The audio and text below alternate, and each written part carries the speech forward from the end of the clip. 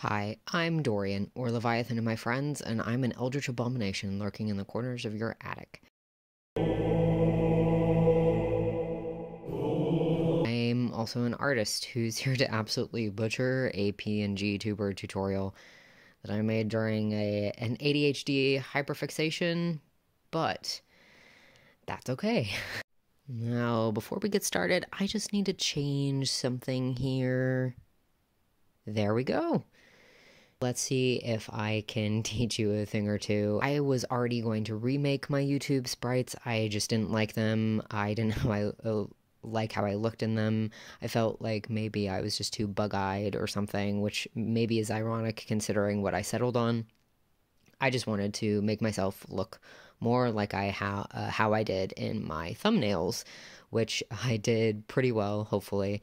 But my husband pointed out that I should make a PNG tuber or try to make one. Now, my computer sucks. It doesn't have an audio driver. It was just made without one. I'm not entirely sure why. The company just decided to make them without.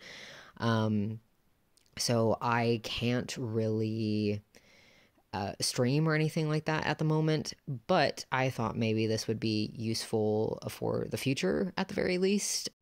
I think PNGTuber Plus, which I will be showing you later as a rigging software, is probably your best bet for a basic, like a beginner level. It has a lot of great options.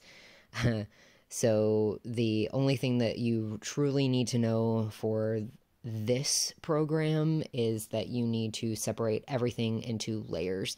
So in this part, where I'm lining things, you will see that I'm naming the layers as I go, and I'm separating everything out and making sure that they have enclosed lines. That's incredibly important, helps streamline your process as well, so that you can color by dropping the colors.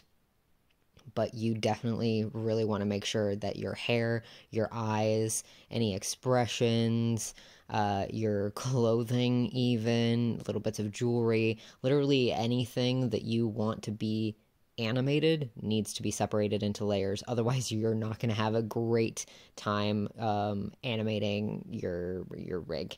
It's just not going to work.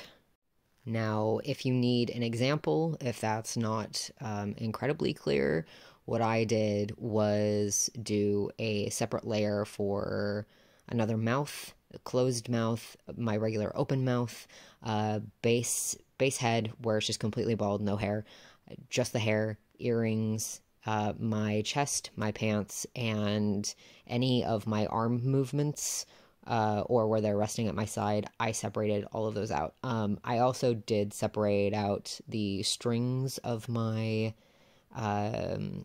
my hoodie, just because I wasn't sure how they would really react in the engine itself. I'm not sure it really added to anything, but it's the thought that counts.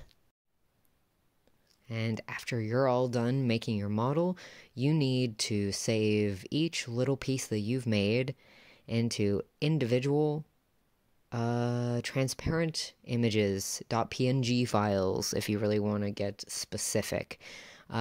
Just take the background image off if you're using Procreate or even Clip Studio, and off you go. It will take a long time depending on how many pieces of your model you have, but that's okay because it's worth it in the end. Right, at this point we're going to head over to Steam and we're going to download PNGTuber Plus, and then it's going to come up with this. This is the default model and art for the PNGTuber when you boot this up. And don't worry, you can replace this. You're going to replace it using the Add a Sprite, and you're going to have this pop up. The unfortunate part is that it doesn't let you search, so you are going to have to look for that address yourself, and I'm going to put it up here on screen for you, just because it was a little hard to find, and I wasn't entirely sure where to find it, so I also had to go look at a video to even find it. That is my only gripe with this software at the moment, so yeah, here it is. Once you've done all that app data stuff, you're going to find all of your little bits and pieces in the correct folder within that subfolder, and you're going to just start loading them. Now, mine look huge, and that is a-okay because we're going to fix it. I drew in my regular illustration size, and I didn't look up the size beforehand, which was my fault.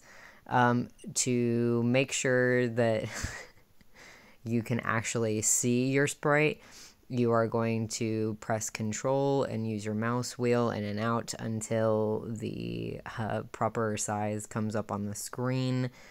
Don't worry, don't panic if this happens to you. It is absolutely fixable. And here is my little eldritch monstrosity after I've deleted the other model and what the art looks like all together. Now, it's going to look a little weird, but that's okay. You have layers on the right-hand side of the screen that don't come up when you're recording. Now, those are going to be the layers that should all be named. You should name all of those beforehand within your art program, and you can pick and choose those, or you can use your scrolling wheel on your mouse to go through those and select each one. And as you go through each one, you want to click on your mouth and make it either open or closed. And same with your eyes as well. You want to click on the layer and make sure that with the little X buttons, you've clicked on the right icon. When you have clicked on the right icon, they should turn a bit transparent, and you'll be able to see yourself talking. Now, I get rid of my small mouth. I don't necessarily need it. I'm not entirely sure how to do expressions just yet, but I get rid of the small mouth and my my hands that are pointing and sort of gesturing, just because they were not useful to me, perhaps. I'm going to explain everything using my finished model, which looks like this. Isn't he beautiful?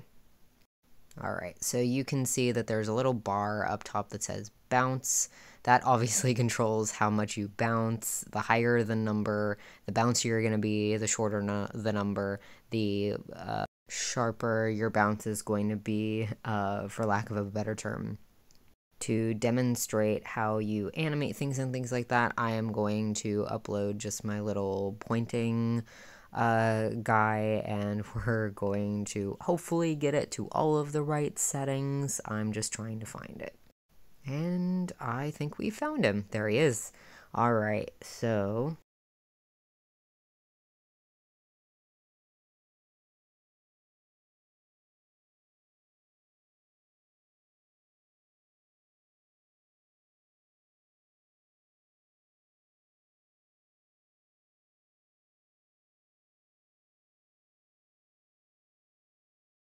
with my left arm here, I'm going to demonstrate the sort of things that you can do with the X and the Y frequency. The X obviously moves it horizontally. I don't really need that, so I'm not going to mess with it too much. I'm mostly going to mess with the Y frequencies, which are going to bounce your character up and down. It's going to move it that way. You want to make sure all of your numbers are the same across everything. That's just to make sure that nothing is bouncing out of sync. You don't necessarily want it to look that way. I suppose if you want to be chaotic, you certainly could. Like, for instance, here. Yeah, you really don't want that. But yeah, it's super simple. You just mess around with as many settings as you want. It's pretty basic. It was honestly pretty intuitive once you got into it. And now I'm gonna get my little guy out of here, and this is what it should look like. Now I'm going to try and save him. You could probably save it anywhere, but I save it to the default avatar to make sure that it loads up instead of that little white guy. And when you click that little X button, this is what it looks like, and you have your finished little talking guy. Isn't he so cute? Hopefully that was helpful for you, and I wish you all the luck in creating your little guy. If you have any questions, comments, or concerns, or even more suggestions, put them in the comments down below, and I'll see you later. Don't look in your attic.